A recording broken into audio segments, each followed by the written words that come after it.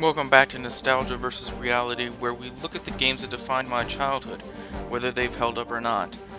Today we're looking at G-Nome, released for the PC in 1997 and developed by 7th Level. Despite the fact that I haven't managed to look at any of them yet in this series, mech games were one of my favorite types of games as a kid. There are giant robots blowing each other up after all.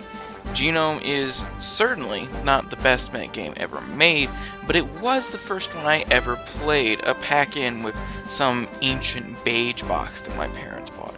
As might be expected of a Windows 95 pack-in game, G-Nome has a terribly rote and generic story that has absolutely no effect on the gameplay itself.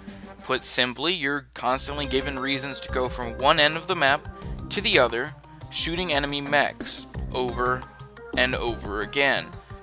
These missions are repetitive to the point of tedium, and by the time I reached the final mission, I probably could have done it while asleep.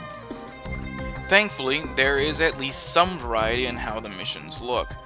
There are 4 different environments, but while the textures that are used for the landscapes change, the landscapes themselves remain remarkably similar. Sure, you have your desert, tundra, plains, and volcanic zones, all skinned to look pretty okay, but every single one of them is surrounded by huge mountains, and the textures themselves are so pixelated that it's kind of hard to tell what it's even supposed to be. While G-Nome's world may not hold up under scrutiny, the mechs themselves certainly do.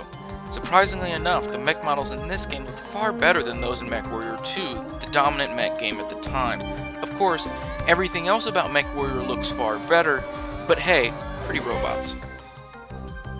While horrific mission design and bad environment textures aren't doing the game any favors, G-Nome really falls down when it comes to actually playing the game.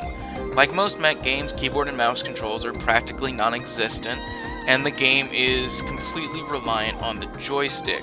The problem is that while most mech games require extremely precise control input, G-Nome included, the game responds sluggishly to any sort of input, seemingly struggling to keep up and leading to countless undeserved deaths. So, does G-Nome hold up to my childhood memories of it? Put simply, no. The well-designed mechs of G-Nome cannot make up for the slow-to-respond controls and extremely repetitive mission design that make what was a huge part of my childhood borderline unplayable today. If you want to play a good mech game, there are all sorts of MechWarrior games out there, MechWarrior 2 probably being the best. Go play that instead. I wish I would have played that when I was a kid instead of this.